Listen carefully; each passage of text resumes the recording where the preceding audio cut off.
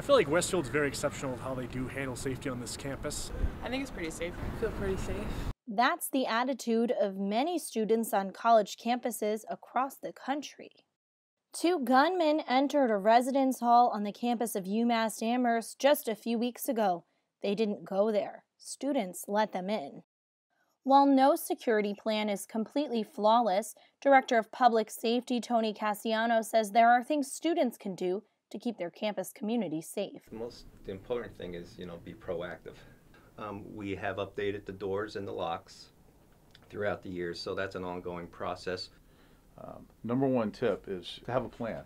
Situational awareness, know what's going on around you, know your surroundings, your circumstances, know where exits are, know what's available to you if you need to. Lieutenant Bernard St. George teaches the active shooter imminent threat training course on campus. The program aims to arm faculty, staff, and students with tips and tools of what to do if they ever are faced with a threatening situation. The students who are here now, they were in kindergarten and maybe younger when Columbine occurred. So this has been part of their life growing up. They already kind of have a little bit of a handle on what to do. The program that we use was developed by Houston Police Department. It's called Run, Hide, Fight.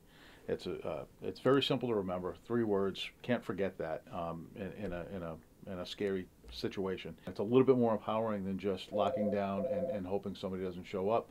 There's some decision making involved, some teamwork involved, and it's hopefully a positive plan for success and survival for anybody caught in that type of situation.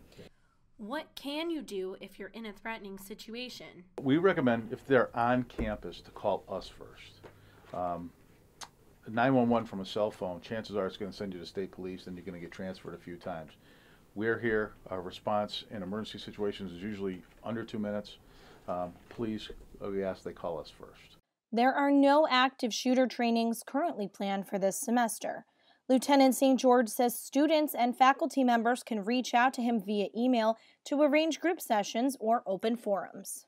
Reporting for WSU-TV, I'm Erika Leigh.